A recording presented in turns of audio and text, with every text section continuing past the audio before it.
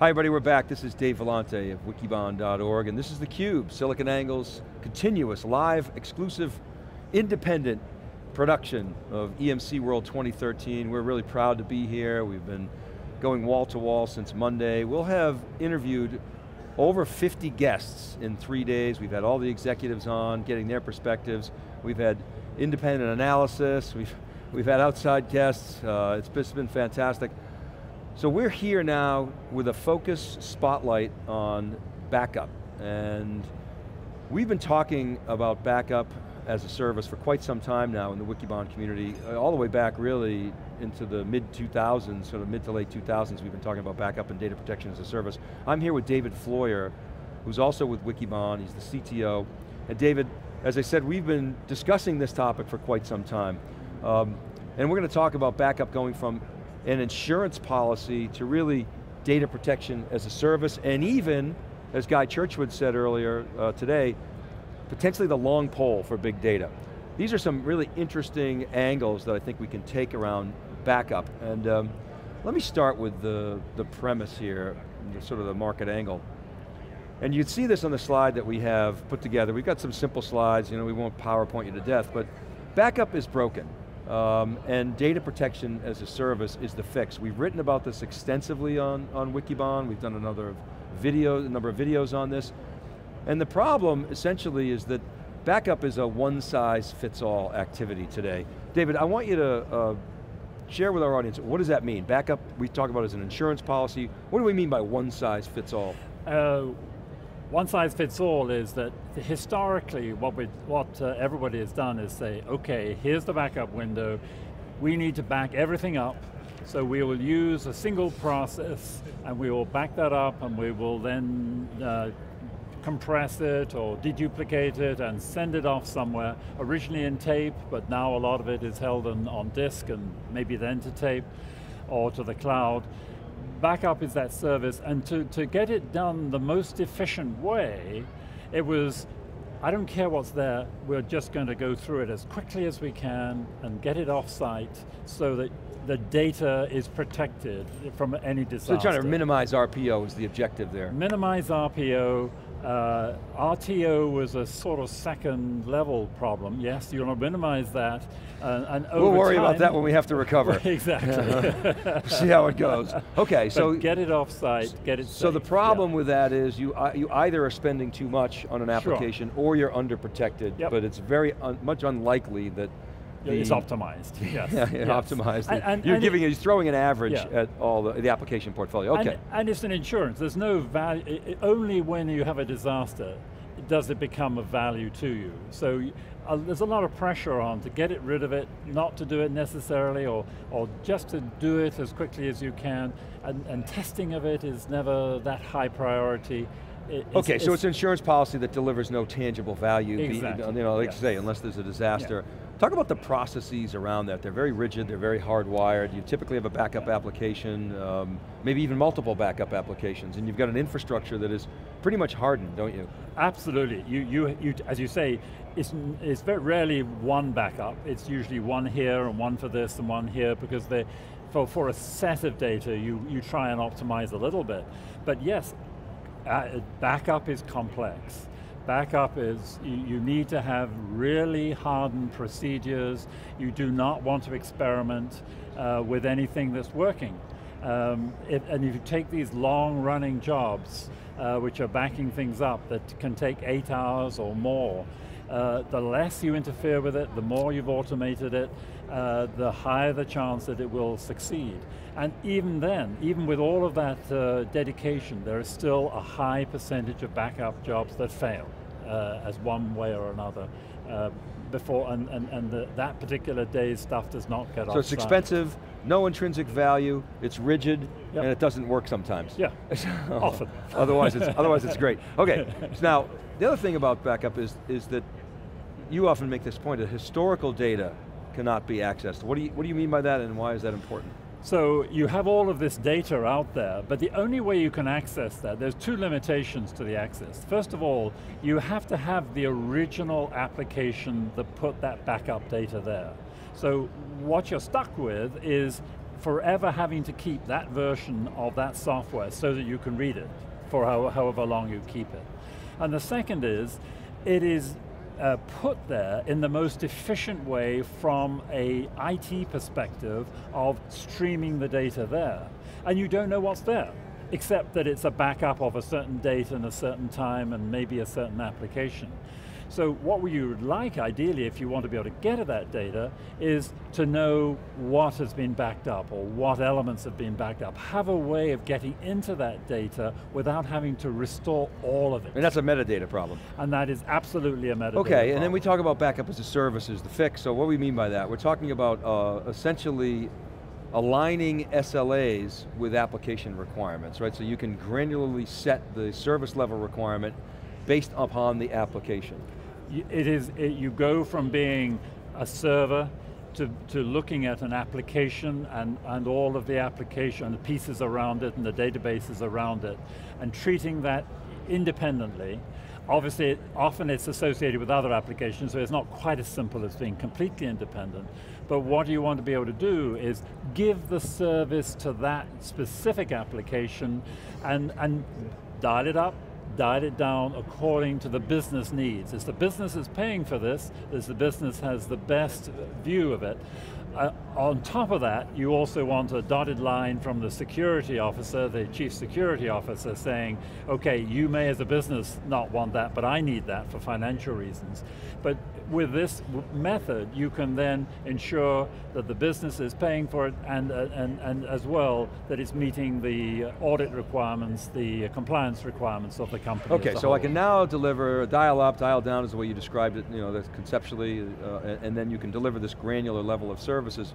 But then you're also saying that you've got to allow multiple ways of accessing historical data. This is, now we're talking about the metadata challenge, right? So there's two aspects about that. You want it to be independent of the original application that put it there. That's one aspect of that. So you want to be able to put it in a file system, if you like, instead of just a particular dump. And the second thing you want from it is to be able to know what's there and be able to pick out a particular file or a particular status in a particular time or a seat and bring that up independent of other things. With some kind of high-speed metadata scan that allows me to figure out where the data is. Where specific data is. All right, so now let's switch gears here. And this next slide, we're just having to put some questions forward and kind of put you on the spot. Just generically speaking, at a high level, what's required to deliver backup as a service? Well, it's a pretty radical change of all of the traditional backup industry. So first of all, what's required is that it's got to be something that can be changeable and done by the business itself. They have to say, okay, here's a class of service of data and of servers, etc., that will meet this requirement. So I want tier 1, very high level, RPO of a few hours, RTO. So essentially you're talking about allowing the users to define the policy and having an interface to allow them to do that. Correct. And a system that allows the language of the business to be ingested. Yes. Okay, and how about the historical data component? What's required to access historical data? We talked about metadata. Is it simply a metadata problem? Is it more than that? Double click on that a bit. Well, within the backup, you've got a number of different components of that. You've got the backup system itself, you've got maybe a deduplication system, and then in parallel to that, you have an archive system, which is archiving your emails or archiving your documents or whatever it is. So at the moment, you have a whole number of these different protection mechanisms and access mechanisms. What you want to be able to do is share the metadata between them in a application independent way. And from that, be able to say, okay, here's some data that I can use, or here's some historical data that I can use to find out, what weather was like on that particular day when people were buying it, or whatever interesting thing that I can get from that historical data that's in that database, and release that information so that it becomes an asset as opposed to just sitting there forever. So talk briefly about the architectural changes that have to take place in order to make backup as a service a reality. So, first of all, you've got to have that layer of provisioning set up and have a standardization of provisioning across there. You've got to then have a set of products that will deliver the RPO and RTOs in the range that you want. And then you've got to have a set of products that will deliver that data to that application independent repository. And get it off site and do all of the things. Okay, so how's this all going to be managed, and what do you see as the roadmap for delivery here? Well, it's almost certain that what you would do is take it applications by applications and move them in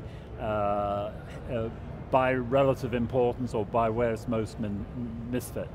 So that's what you're going to be doing is taking them piece by piece and migrating them over to a new environment. And obviously you'll have a lot of the pieces the same as you had before, as you want as little as possible to be changed in that process. But certainly you want to be able to put new applications in there, make sure all new instances have this as a service, and then migrate your historical legacy systems over. Are customers going to have to rip and replace to get here? No, well, that's the whole point. You want to avoid that as much as possible. So you want to make as much investment in your current infrastructure, move it over as much as possible, but each of the steps being on a clear path to an environment where you can do this application by application, and where you can have the net results of this be in a platform independent mode. All right, we just got a little bit of time here. I want to shift gears, David, and maybe use the peer insight format here. What we do at Wikibon is, when we do peer insights, where we gather practitioners in the community, we try to give advice to CIOs, to CTOs, to the vendor community, and from an asset management standpoint. So let's do that. What's the single action for IT organizations? What we came up with was backup as a service has to be a fundamental part of transformation strategies. It can't be a bolt-on, it can't be an afterthought. What are your thoughts on that? Well, it comes down to DevOps. You have to have the operational viewpoint of that application as it's delivered to you, thought through right from the beginning. If you try and bolt on backup as a service afterwards, you are making a lot of work for yourself. So the dev department and the operations department have to work together to put this in right from the get-go. Okay, I want to make sure Andrew's got these slides, this next slide up. Let's make sure I got that. Sorry, I didn't do the Larry Ellison next slide thing, but we're good. So we're on action items here. CIOs and CTOs need to access the value, or assess rather, the value of historical information. So you're saying that there's a notion of value associated with historical information that's potentially monetizable. So how are they supposed to do that? I mean, well, you've got to prioritize the data that you're putting out there and say, okay, where is the most likely value of those particular, which data is the most valuable? For example, if you happen to be a pharmacy company and you're going to be sued every now and again, you better have access to all the emails and all of that very, very quickly and easily. Now, so that should be the highest Now for priority. CTOs, we talk about the technology integration strategy spanning the application portfolio, trying to avoid bespoke implementations. Now that's not inconsistent with what you said in terms of taking it one step at a time. Yes. You got to have a strategy across the application portfolio, implement it one step at a time, and make sure that as you think about that rollout, that you can actually accommodate that backup as a service across the entire application portfolio, is that right? Yes, and you know, there is a lot of tension. Sometimes the application wants to do the backup itself, and they can often do a very, very good job of that. But unless that backup can be integrated into the architecture of the organization, that's not going to be a good strategy. So having a clear strategy and a set of products that will meet that strategy, and using one of those that you've already tested out is the way to go. We're out of time, but I want to check on these other ones. The organizational action, rethink the roles of the backup admin, the DBAs, and the application owners. You got to get those guys in the same room. And DevOps has got to be, the two of them have got to work together. DevOps is the mantra. Yeah. The vendor management piece, we have run, don't walk from suppliers that cannot articulate a backup as a service vision. We're going to have EMC on, and we're going to put them on the spot and ask them what their backup as a service vision is. You can evaluate it for yourself as a practitioner out there. And finally, from an asset management standpoint, backup of a service is going to require getting rid of antiquated processes and of course enabling more facile and fungible service delivery. So you're going to be able to get rid of a lot of old legacy stuff, while at the same time getting from point A to point B, ideally without ripping and replacing. Yep. And then the last point here is backup as insurance migrates to extracting value from historical data and providing IT as a service from a backup perspective. As a service and as a source of value. Excellent, all right. So that's the setup here for the backup and recovery, data protection as a service spotlight. Thank you, David Floyer, for joining me. Keep it right there. We'll be right back.